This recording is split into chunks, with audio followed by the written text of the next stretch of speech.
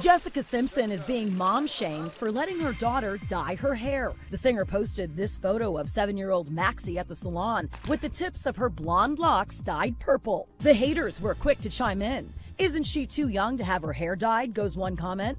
"Why start ruining her hair so young?" goes another. One person who is coming to Jessica's defense, fellow pop star Pink. Slamming what she calls the parent police, the singer posted this picture of her 8-year-old daughter Willow getting her hair dyed blue. Pink even did the job herself. "I heard people were bummed on Jessica Simpson for letting her 7-year-old get her hair colored, so we thought we'd share what we did yesterday," she wrote. Is it really dangerous to dye your kid's hair? We stopped by Children's Salon Tipperary in Los Angeles to find out. Some stylists recommend using a less permanent spray-on color instead of real hair dye. It can say 1 to 2 days, maybe 3 days. And other stylists recommend avoiding the scalp the way Jessica did. It's the ends of the hair that are being dyed. It's only quote-unquote dangerous if you're putting color on the scalp because their skin is a lot more sensitive and delicate than adult skin.